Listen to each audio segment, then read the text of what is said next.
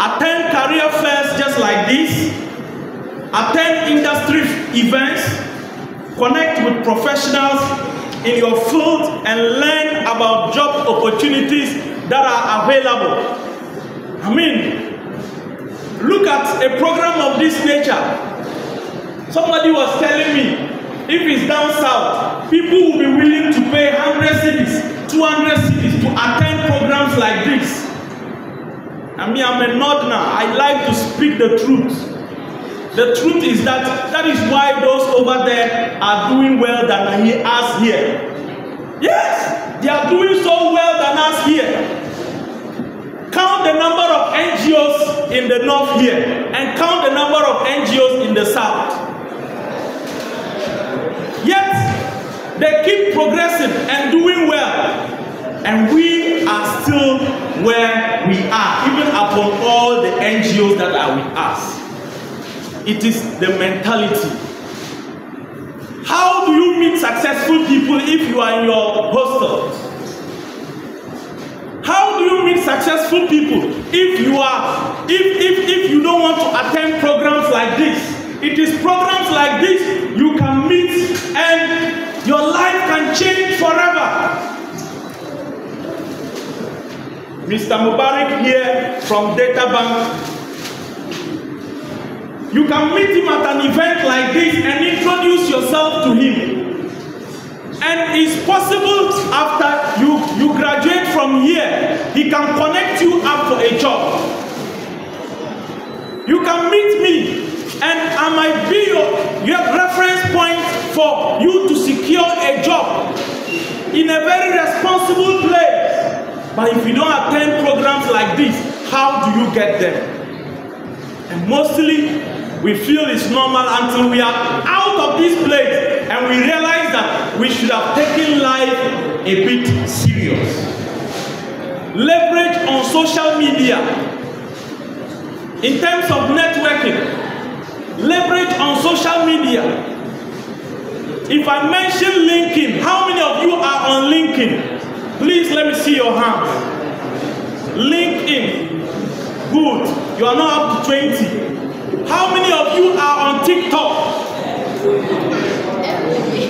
Be sincere with me. I will give you a prize. TikTok. How many of us are on TikTok? I'm sure it's all of us. You are just not wanting to raise your hand. Hello? Hello? Hello? Oh, can we communicate together? Hello? Now, what I'm saying, I know it's the bitter truth, but some of you will appreciate it after you leave here. You are a student in university and you don't even know what LinkedIn is. How many of you are on Facebook? Almost all of us. How many of us are on Instagram? Almost all of us. But an important site like LinkedIn, we are not on it. Now, LinkedIn is the only social media platform you can easily get a job. So after here, go and set up a LinkedIn account and start building connections. Start liaising with people. Start extending your network. Don't just limit it to your classmates. No. Extend or expand your network. It will help you a lot. Social media is not just a place for you to come and display your beautiful pictures, display your handsome pictures. No. No. It goes beyond that. It goes beyond that. And I'm sure he is even the recruiter or something. And he sent his email. He said he has looked through his LinkedIn profile and he sees that he's well fit for the job. And he's speaking. He wants him to get that job opportunity. There are a lot. There is no time, but there are a lot of opportunities on LinkedIn. than on Facebook or TikTok. Ladies and gentlemen, TikTok is just for us to watch Botox.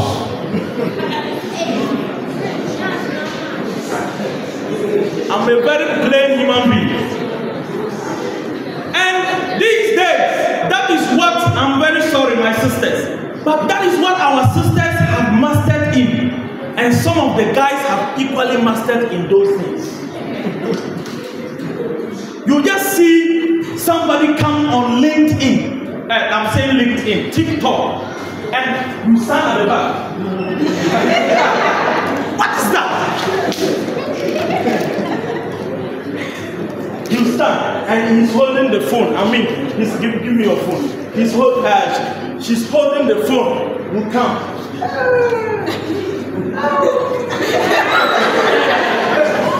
Then you post. I ask myself, what value will it add to you? Some of you have not even monetized your pages or your accounts. And when I see a guy doing that, I just look at you and say, there is no future with you. I'm not God. I mean, a guy, then he will also come and say, hey! Then they will be singing trending song. Then I don't know what song they will. Then the guy, you two will be dancing. You two. Oh my goodness. Those things are no more fun. Please, you can get a very professional person on social media. A very professional person. The last time I was telling, I think, at a program, I said one time, I just sat down, I said, one guy was selling tractors. So I asked him the price, and he told me. I took pictures of the tractors, I also kept it on Facebook, I just shared it on Facebook. And it was like joke. The following day, somebody reached out to me, and they were negotiating. When they asked me how much will it cost for that tractor, they told me the price is 90,000. Then I also said, oh, it's 120,000. I mean, it's a business thing. Then they began, they said, okay. Then finally they agreed on 110,000. Brand new tractors. Then, I mean, it was second hand, but very, very new. Then they asked me, so can we wait to pay tomorrow? That I hope the price is cool. I said, my brother, don't ask about this. I said, where are you located? Then he showed me. In the next 5 minutes, I was there. I said, you can make payment right now. I said, you don't need to even come to me or something. Then they were looking at me, hey, that I'm aggressive. I said, yes. My brother, you have gotten even more than that, and you are now waiting for them to come to you. No. And they paid the money. I took the 90,000, went and gave to this person. And the rest of the change, I bought kebab with it. Some of you have never earned 1 CD using your social media. And I'm happy when I see some ladies advertising materials on their status and selling things. Sometimes I just buy them, not that I want that item, but I just buy them just to let the person know that I support what you are doing. I support what you are doing. 3 days ago, I wore something up and down was from one lady, and she took a picture of it and kept it on her status. I mean, she's happy that somebody is supporting the business. What are you also doing? Your Botox cannot be advertised. I'm telling you the truth. And if you are a young guy and you don't also reposition your mind this way, you won't take over opportunities that are meant for you. No. Are you even aware Facebook they sell shares? And how many of you have shares on Facebook? think about it, you can go and research about it. So number 3, personal branding. That is just in connection with what I have mentioned. Personal branding. Let's say it together. Personal branding. Yes, very, very important. They always say that how you dress will determine how you are addressed. If you dress like a mechanic, you are going to be addressed like a mechanic. If you dress like a carpenter, you are going to be addressed how? You are going to be addressed anyhow. Ladies and gentlemen, when you are dressing and coming for lectures, be intentional, very intentional about what you wear.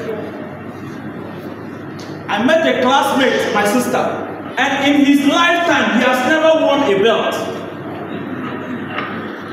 I thought he was joking, and he was looking for it. When he had it, he turned the belt inside the roots. Some of my stories, but there are some interviews where you dress anyhow, they won't pick you. No, they won't pick you. You need to dress and be intentional about you are branding yourself for them to see who you are.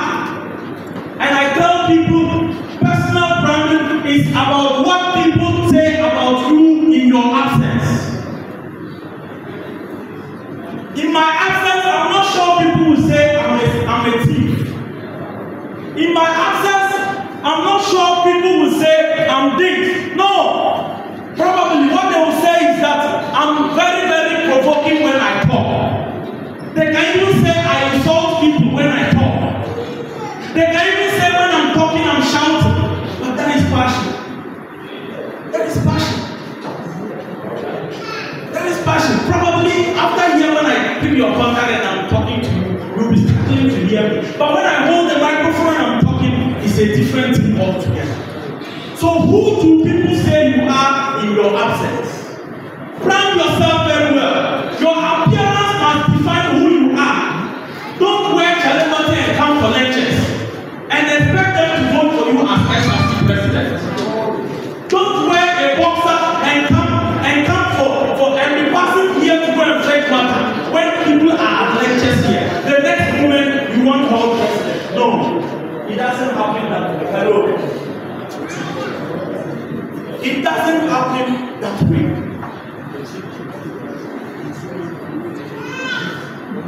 Build even your professional, what do you call it? Your media, your social media handles. Build them professional. Be intentional about it. Like my brother here. If you check his Facebook account, probably he's in suit and tie. He's in suit and tie. As soon as I see it, a certain picture about him will be drawn to me that this guy is winning. But assuming you are in t-shirt or singlet, and that is what you have used as your DP, and we are doing searches to see if you qualify for the job, no employer will employ you to go and sit in the bank and be wearing singlet. No. So be intentional about your personal branding on social media. Am I communicating? Yes. Am I communicating? Yes. Be intentional. Guys, when you are coming for lectures, don't wear socks that is torn. Even the lady you are trying to chase might not be interested in you when she sees that. Not to talk of somebody and grow with you. Number 4, I'm wrapping up. My time is up. Number 4 is savings. Say it with me, savings. Savings. I'm not going to talk about this because I know Mr. Babari is going to talk about it. But one thing is that you see, if you don't learn the culture of savings while you are in school, when you finish, it's going to be very difficult. Very, very difficult for you to save. So any money that comes, they have a formula they do. Have a certain percentage you are saving, even if it's 1 cedi. It is not an amount at least your level, but it is just the culture you are trying to inculcate, so that when you live here, that culture can still be in you. Moving out of your comfort zone. That is number 5. Learn to move out of your comfort zone. If you want to build a successful career, learn to move out of your comfort zone. It's very, very important. Take calculated risk. You have lived in Nima all your life in Accra, and your life is not being transformed. It's possible when you leave and go and settle somewhere else, your life can change. It's possible you lived in Tamale all your life, and things are not working for you. It's very possible when you leave and you go to Accra, things can change for you. There are a lot of testimonies that I can share with you how people took calculated risk to move out of their comfort zones and things certainly changed for them. And the last thing I'm going to talk about is keep dreaming big. Say with me, keep dreaming big. Keep dreaming big. Ladies and gentlemen, all what I've talked about, if you don't know how to see yourself as a big person in the future, nobody will even see you big. Nobody will buy into your idea. Nobody will buy into your dream. Nobody will buy into what you are pursuing as a career. Some of you here who are talented and want to become musicians, pursue it. You want to become politicians, pursue it. You want to become farmers, pursue it. You want to be president one day, pursue it. You want to become an MP one day, pursue it. You want to become, a chartered accountant, a lawyer, a doctor, whatever you want to become. Ladies and gentlemen, pursue it. Keep dreaming big. People may look down on you. They may say you don't even look like it. They may say this dream is not achievable. They may laugh at you today, but keep dreaming big. I read about the Wright brothers, their father. He was called Milton Wilberforce. And this man was in a church gathering when the pastor said that one day he has a dream that one day human beings are going to be flying in the air. The Wright brothers, those that invented the aeroplane, the father stood up in that meeting and said, "Hey, you are blaspheming against God. This thing is not possible. How can human beings be competing with angels?" And said it's not possible. Ladies and gentlemen, years later, these guys came up with the first aeroplane and flew it. Then they asked him, "How do you feel now?" And he said, "These guys have beat my imagination. They have made me lose my focus. Because what I thought wasn't possible has now become possible." Ladies and gentlemen, you may have a dream that I want to do this, and people will say it is not possible. They may even look down on you. They may say all sorts of nasty things about you, and you will feel like, "Let me quit." But quitting is not an option. I tell people, when you feel like quitting, leave that environment and go to a different environment and keep pursuing. This was how big your dream was going to become. I finished with the story about Mark Zuckerberg when he started in 2003, and he came together with his friend and said, "I am going to establish something that we can communicate with as friends." He started it and so that he could expand it to their entire campus. And became the youngest billionaire on earth. As we speak today, his net worth is more than what Ghana, our net worth is. Young guy, currently Mark is 39 years. I think in about some few years I should also be hitting that age. But what the guy has got, I can't compare myself to it. Some of you are hitting 39 as we speak.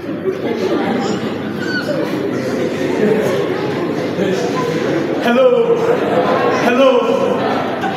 That is something I want you to go and think about. Zuckerberg dies, we will remember him of Facebook. We will remember somebody like Aliko Dangote. We will remember someone like Bill Gates. We will remember someone like Asamoah Gyan. We will remember someone like Messi. We will remember someone like Cristiano Ronaldo. We will remember someone like Akufo-Addo, like John Mahama.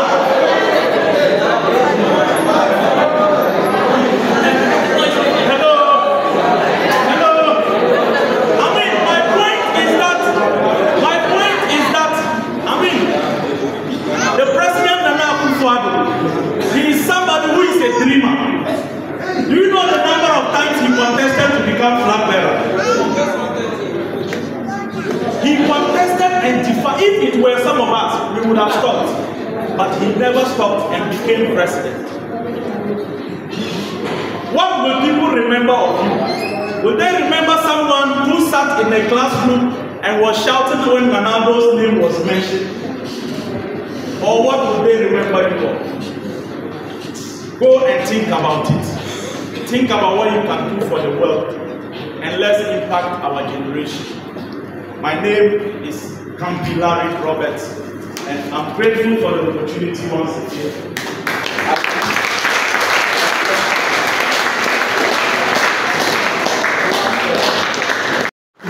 You want to take questions?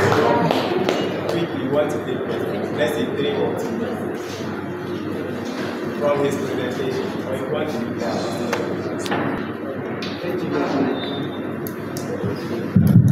All right. Thank you very much for the presentation. In fact, he has taken us from classroom to the world of finance. And we are very grateful. It was actually insightful and impactful.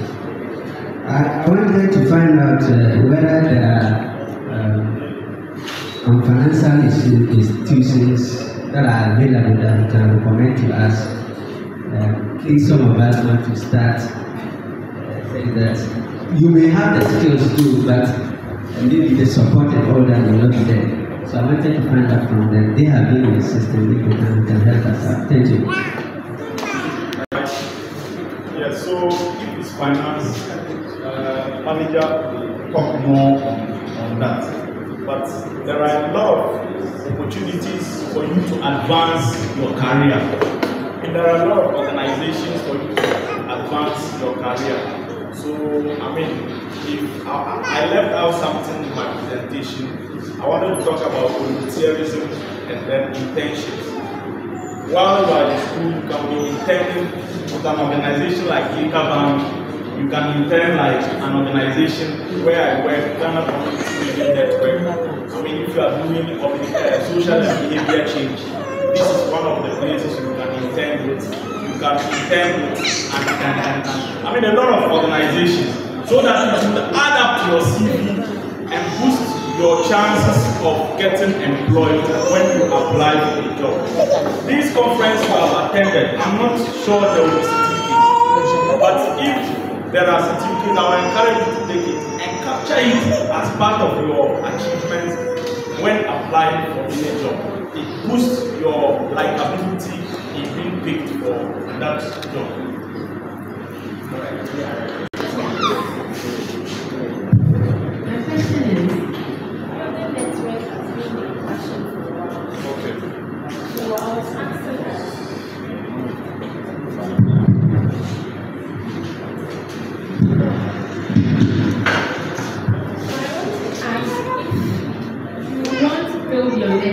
How do you build it?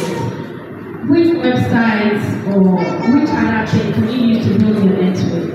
Can you please share some tips for us? How do you build your network? When we talk about network, we always say that your network will determine your net worth. It means the quality of association you have got will determine even how much you will have in the future. Because in today's world, it's about who knows you. It's no longer about who you know or is it whom you know. It's not about who you know. It's about who knows you. So you have to be intentional about getting people to know you. So you've come for a program like this, and you want to establish contact with my big brother here. He's an HR person. He has got, it was through him I got my current job opportunity. And it's through the network we are just talking about. So you want to network with somebody like him. So when we come like this and we close, you can just walk to him and say, sir, I am so and so, and I want to have your contact or your card so that I can further engage you to have some discussions with you. Be open-minded. Don't be scared. Don't have any fears in you about people talking about it or not. Once you take the contact, next time, text him. And when you text him, don't come and say, hello, sir. When he's not online, you wait. When he comes online and replies, hello, then you come back and say, how are you, sir? Then you wait. Then he will reply, I'm fine. Then you come back and say, sir, my name is Roberta from UDS. Then you wait, and he will come and say, okay. Then you will now come and say, sir, can I ask you a question? Then you are waiting for him to reply. Then you will now come, sir, what is your name? Where do you work? I mean, it doesn't happen that way. Be intentional about it. When you chat the person, write, hello, sir. Okay, like this, my brother, he just sent me a message yesterday. Or was it the day before yesterday? I want to, let me just read it to you. It's like this. Because some of us don't know. So when you meet the person like that, send him a mail. Good morning, sir. I hope you are in great health today. My name is Hussein Idangoma. I got your contact from Joseph Wuntuma. I am a big fan of yours. I have attended your personal development seminars. I was at Tamale Youth Summit at Nat Hall. And after school, what is next conference? I am a student nutritionist, a speaker and an author of Speak to Survive. It's an ebook. I'm reaching out to seek your expertise on my recent work, Speak to Survive. So with your consent, I would love to send a copy of my ebook to you for you to comprehensively review it. Thank you for your patience up to this point. I will await for your consent before I send the ebook. I wish you Godspeed in all your businesses. I mean, when you read a message like this, even if you are not compelled to do something about it, you will want to respond. Then I came and said, good morning, my brother. Thank you for getting in touch. We will work together. Let me know how I can be of help. Then he said, I appreciate your message. Then he now sent me the ebook. It's currently on my laptop. I'm going through it. Then I'll give my inputs. I mean, we have established that network like that. And it continues. So one day when I'm looking for somebody to do something and he's qualified, do you think I will deny him? But if he should send me a message and say, hello, sir, can I get 100 CDs from you? Do you think I will be inspired to send the money to him? Because we don't have a certain connection. So I tell people, try to build first a certain connection. Data bank manager is here. What does he want? He wants people to come and register with their bank. Call him and say, sir, I would want to arrange my class for you to come and talk to them about your data, your bank products. Sharp, he will be interested in you, and you will come and talk to them. After you finish, you are now the liaison for he and your students. Are we getting something? So some of us are even sitting on money. I'm even sure there are some people when you are able to bring them as business, you have a certain commission and all that, but you don't even know. So networking, there are a lot of ways you can build network. I finished with this. I know our time is up. I finished with this. I organized a program, Tamale Youth Summit, and with my team, my team members, they are here. And after the program, a certain gentleman contacted me. He wanted to contact the MP for Tamale North. He came for the program, Honorable Suhili, Alasan Suhili. And I told him that these politicians, if you don't have their agenda, they will not pay attention to you. So try to do something that he will value. Fast forward, I advised him, I said, if you can print some t-shirts for him and tell him this is your business and this is what you want to do to contribute to his campaign, you'll be happy. Honorable Suyini never saved his contact, but after he said that, the man saved his contact and he started seeing his WhatsApp status. That is how it is to build relationships. Then, after he sent the t-shirts, then one day he told the man this is the business he's doing. So in case he needs any supply, surprisingly, he called him and gave him a contract worth over 100,000 Ghana cedis for him to supply. That is how we build network. So there are a lot of ways. When you go for programs, you build network. Now, if you're also targeting to work at a certain bank, you can just walk into the bank, go to the manager, and start a certain conversation with him or her. You want to learn about this and that and that and that. One of the things is you have to be bold about who you want to network with. Don't be scared about it. Some of your lecturers, they are supposed to be your friends before you finish school, but you are scared of them. Build that relationship.